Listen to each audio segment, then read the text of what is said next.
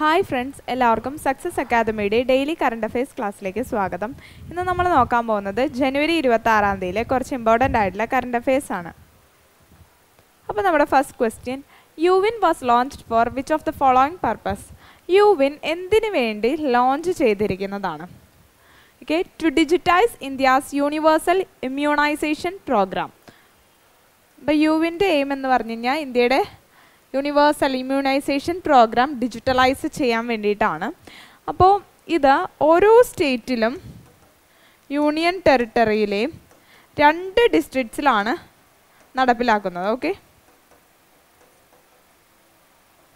2 districts in each state or union territory. ഇനി നമ്മുടെ രണ്ടാമത്തെ ക്വസ്റ്റ്യൻ നോക്കാം. Who has been awarded the Pandit Hariprasad ചൗറാസിയ life time achievement award? Pandit Hariprasad ചൗറാസിയ life time achievement award നേടിയത് ആരാണെന്നാണ് question. Doctor പ്രഭ ആത്രയാണ്. ആരാണ്? Doctor പ്രഭ ആത്രയാണ്. അവരൊരു ഹിന്ദുസ്ഥാനി വോക്കലിസ്റ്റാണ്.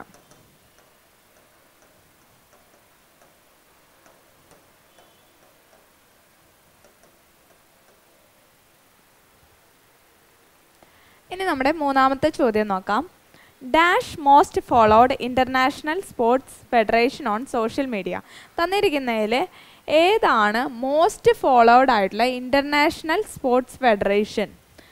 അപ്പോൾ international cricket കൗൺസിലാണ്. Okay, international cricket കൗൺസിലാണ് ഏറ്റവും അധികം ഫോളോവേഴ്സ് ഉള്ളത്. 92.2 മില്യൺ ഫോളോവേഴ്സാണ് ഇതിനുള്ളത്. അതുപോലെ തന്നെ ഈ ഒരു സ്റ്റഡി നടത്തിയത് BCW സ്പോർട്സ് ആണ്.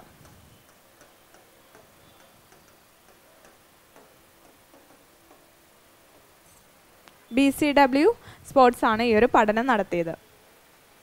ഇനി നമ്മുടെ നാലാമത്തെ question, north India's largest floating solar project is inaugurated in? North ഇന്ത്യയുടെ ലാർജസ്റ്റ് ഫ്ലോട്ടിംഗ് സോളാർ പ്രൊജക്റ്റ് നിലവിൽ വന്നത് എവിടെയാണെന്നാണ് ക്വസ്റ്റ്യൻ. ചണ്ഡീഗറിലാണ്. ഓക്കെ, അപ്പോൾ ഇത് ഇനോഗ്രേറ്റ് ചെയ്തിരിക്കുന്നത് നമുക്കറിയാം ചണ്ഡീഗഡ് ഒരു യൂണിയൻ ടെറിട്ടറി ആണ്. അപ്പോൾ യൂണിയൻ ടെറിട്ടറി അഡ്മിനിസ്ട്രേറ്റർ ആയ ബൻവാരി ലാൽ പുരോഹിതാണ്.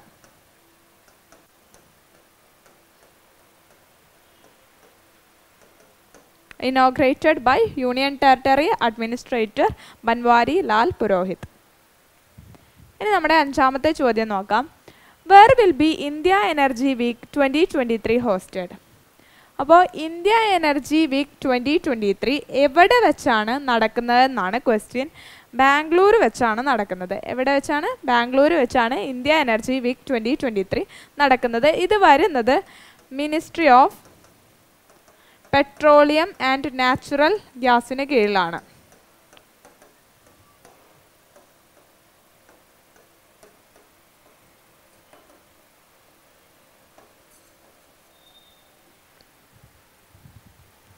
ഇനി നമ്മുടെ ആറാമത്തെ ചോദ്യം നോക്കാം.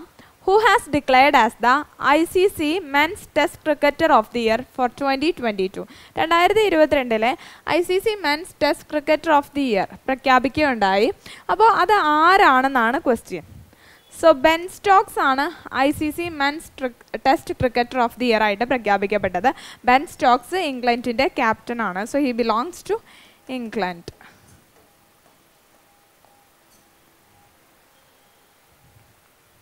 ഇനി നമ്മുടെ ഏഴാമത്തെ ചോദ്യം നോക്കാം. Who has been appointed as the general manager of central railway? Central റെയിൽവേയുടെ ജനറൽ മാനേജറായിട്ട് നിയമിതനായ വ്യക്തി ആരാണെന്നാണ് ക്വസ്റ്റ്യൻ. നരേഷ് ലാൽവനിയാണ്. ആരാണ്? നരേഷ് ലാൽവനിയാണ് സെൻട്രൽ റെയിൽവേയുടെ ജനറൽ മാനേജറായിട്ട് നിയമിതനായിരിക്കുന്നത്. ഇനി സെൻട്രൽ റെയിൽവേക്ക് കീഴിൽ 5 ഡിവിഷൻസ് ആണ് ഉള്ളത്. അതുപോലെ ഇന്ത്യൻ റെയിൽവേയുടെ 18 സോണിലെ ഒരു സോണാണ് സെൻട്രൽ റെയിൽവേ. ഇനി നമ്മുടെ എട്ടാമത്തെ ക്വസ്റ്റ്യൻ നോക്കാം. International customs day is observed on? എന്നാണ് ഇൻ്റർനാഷണൽ കസ്റ്റംസ് ഡേ ആയി നമ്മൾ ആചരിക്കുന്നത്? അപ്പോൾ ജനുവരി 26 ആണ് ഇൻ്റർനാഷണൽ കസ്റ്റംസ് ഡേ ആയിട്ട് ആചരിക്കുന്നത്. ജനുവരി 26 മറ്റൊരു പ്രത്യേകത എന്താ? നമ്മുടെ പൂർണ്ണ സ്വരാജ് ദിവസമാണ്, റിപ്പബ്ലിക് ഡേ ആണ്. ഇതേ ദിവസം തന്നെയാണ് ഇൻ്റർനാഷണൽ കസ്റ്റംസ് ഡേ ആയിട്ട് നമ്മൾ സെലിബ്രേറ്റ് ചെയ്യുന്നത്. അപ്പോൾ ഈ ഒരു വേൾഡ് കസ്റ്റംസ് ഓർഗനൈസേഷൻ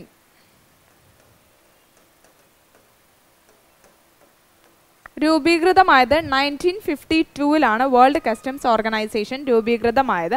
അതുപോലെ തന്നെ ഇതിൻ്റെ head quarters ബെൽജിയത്തിലെ ബ്രസൽസിലാണ്.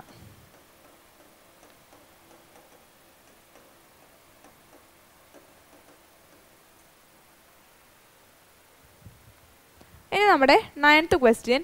Dash becomes the number 1 bowler in the ICC cricketer ODI rankings. അപ്പം ICC ക്രിക്കറ്റ് ODI റാങ്കിങ്സ് പ്രകാരം നമ്പർ 1 ബൗളറായിട്ട് തിരഞ്ഞെടുക്കപ്പെട്ട വ്യക്തി ആരാണെന്നാണ് ക്വസ്റ്റ്യൻ.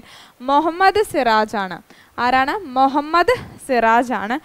729 റേറ്റിംഗ് പോയിന്റ്സ് ആണ് അദ്ദേഹത്തിന് ഉള്ളത്. 729 റേറ്റിംഗ് പോയിന്റ്സ്. ഇനി ഇന്നത്തെ ലാസ്റ്റ് ക്വസ്റ്റ്യൻ ആണ്. How many people received Padmashri award? Padmashri award നേടിയത് എത്ര പേരാണെന്നാണ് ക്വസ്റ്റ്യൻ. 91 പേർക്കാണ് പത്മശ്രീ അവാർഡ് ലഭിച്ചിരിക്കുന്നത്. മൊത്തം പത്മ അവാർഡ്സ് നൽകിയതിൻ്റെ എണ്ണം 106 ആണ്. ഇതിൽ പത്മശ്രീ അവാർഡ് 91 പേർക്കാണ് ലഭിച്ചിരിക്കുന്നത്. 6 പേർക്കാണ് പത്മവിഭൂഷൺ ലഭിച്ചിരിക്കുന്നത്.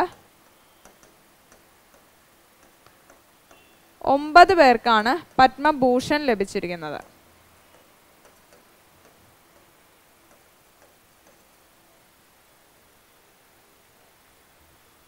സോ ഇതോടെ നമ്മുടെ ഇന്നത്തെ കറണ്ട് അഫയേഴ്സ് സെഷൻ അവസാനിച്ചു. അപ്പോൾ നമ്മൾ ഡിസ്കസ് ചെയ്ത പോയിന്റ്സ് എല്ലാം നിങ്ങൾക്ക് എക്സാംസിന് ഹെൽപ്ഫുൾ ആവുമെന്ന് പ്രതീക്ഷിക്കുന്നു.